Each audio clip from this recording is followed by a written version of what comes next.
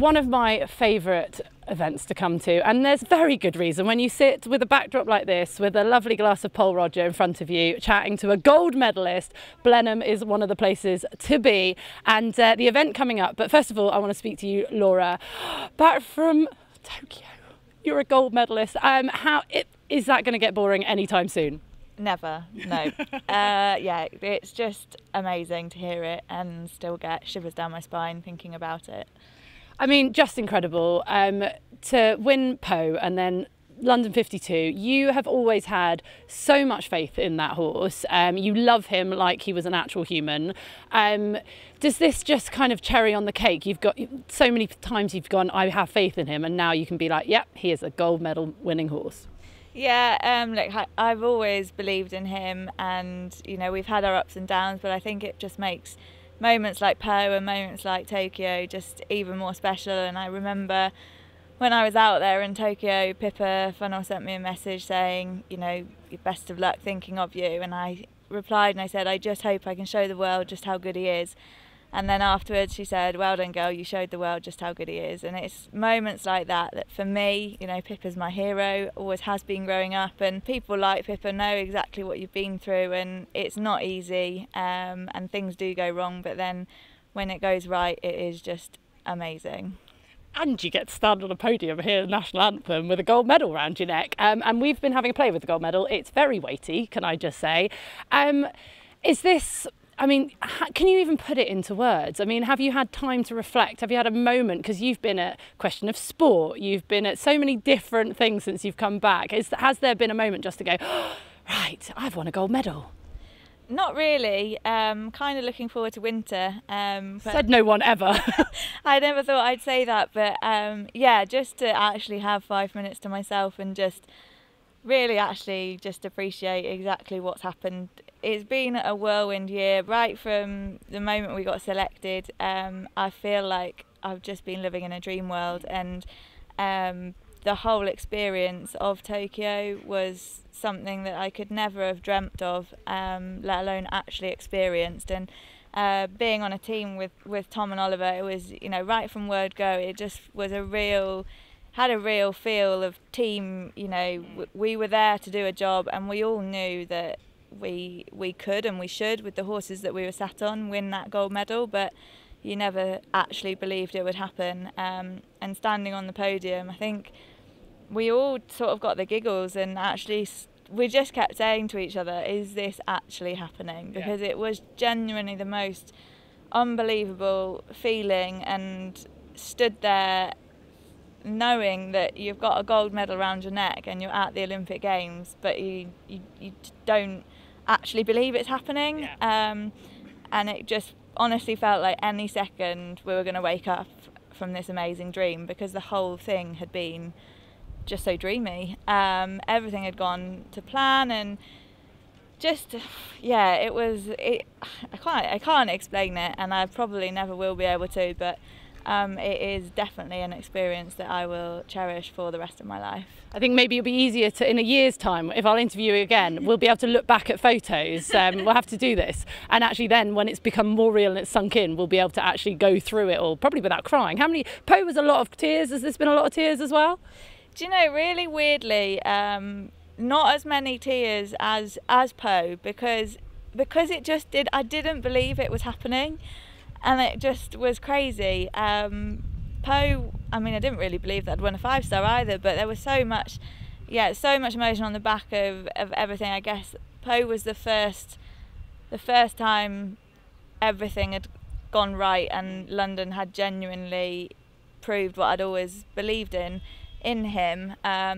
So yeah, it very, very different feelings, and actually when I read messages or look at photos, and for me the moment I crossed the finish line of cross country, and when I watched that back, I'd just burst into tears, because that for me was kind of the real moment of the Olympics, was that cross country round on him. He was faultless, and it was, you know, it was a really tough, intense track, and everything came up so quickly, and he just kept fighting for me. And just knowing what he'd been through and where he's come from, for me that was just you know, that was like winning a gold medal. So to actually win a gold medal was the icing on the cake. Just incredible. And you talk about believing in him and where he came from, and we are at Blenheim, and we're here at the press day, and you've come up through the ranks, and there's the 8 and 9-year-old classes, which is going to be available to watch on Horse and Country, and the 4-star. You've come through the ranks of these kind of events, and now Blenheim's joined up with the Jockey Club, and this event is going to, for the first time in 2 years, it's back. What does it mean to have the Jockey Club come here, be involved in this event, something you feel so passionate about, Blenheim Horse Trials?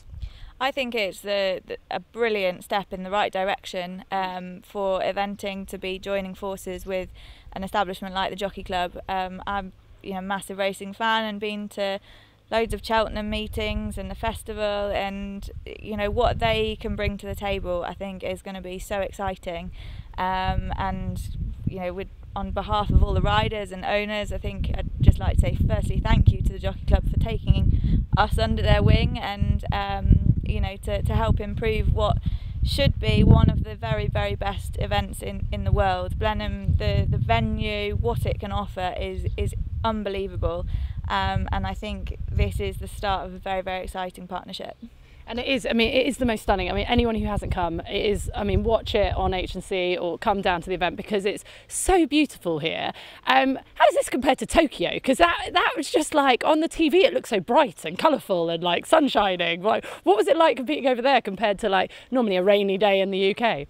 Yeah, just totally different. Obviously, the cross-country course was on this little sort of island thing, and it was tight, like the venue, it was so small, the space, it was amazing that they thought that they actually built a cross-country course on such a small landscape, you know, versus somewhere like Blenheim that has got, you know, these beautiful grounds. And for me, Blenheim Palace is like the iconic event, you know, the area, the place, you've got the backdrop of the palace with the main arena. You've got a typical old-fashioned galloping cross-country course. You know, it is what, if you said eventing, you know, is what you think of, is this big, you know, massive palace with beautiful grounds and, you know, across the lake and all of that. So I think it's really exciting to see what the Jockey Club can bring to the table and move the sport forwards. I feel very strongly that maybe eventing is a little bit behind the times when you go to things like the Global Champions Tour and with the show jumping and racing, you know, at the festival and things like that. And I think it's time that we moved forward and got up to speed and up to date with what's happening in the world with the hospitality and looking after the owners and encouraging owners to be more involved with such an amazing sport. And I feel like having the Jockey Club involved is a huge step in the right direction. Absolutely, and obviously fantastic sponsors as well. I'm very much enjoying these ones.